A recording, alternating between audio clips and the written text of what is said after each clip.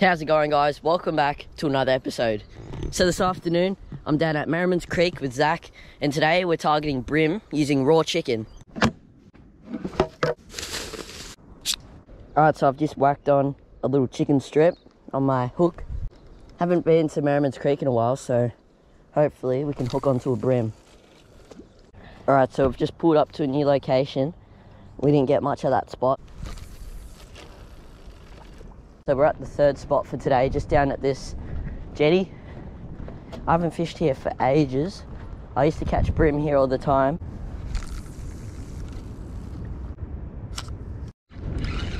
Yep, fish on.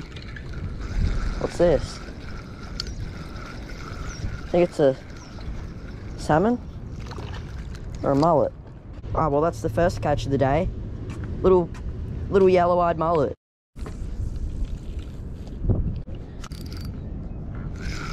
Just hooked up again, guys.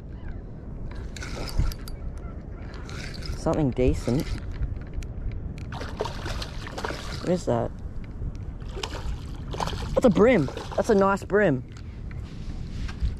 Oh, that's a really nice bream. That is a really nice bream. That's huge. This has got to be my PB. Have a look at that fella. How good is that? 36 centimeter bream, and that's going straight into the esky. Second catch of the day, this 36 centimeter black bream, just caught in this creek on a bit of chicken. Look at that. Swallowed the hook, so I'll quickly put it out of its misery and whack it in the esky. Alright, so I've just bled the bream, and now I'm just going to put it straight on ice. I've just got an ice block in my esky. Alright, and I'll just put one on top of him. Alright, so it's the next day, and I'm just going to quickly scale the bream outside, and then I'll fill it both sides of the bream inside. Alright, that's one side done. Now I'll flip it over and do the other.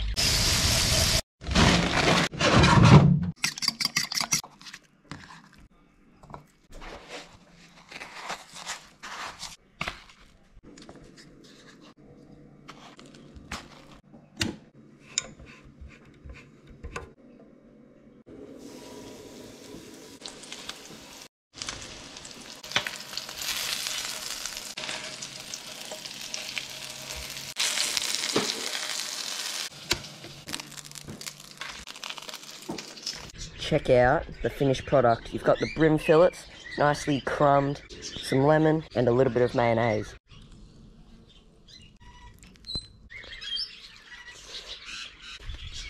That is so good. That bream just went down like a treat. Thanks for watching, guys. Leave a like if you enjoyed and subscribe if you're new. I'll see you in the next video.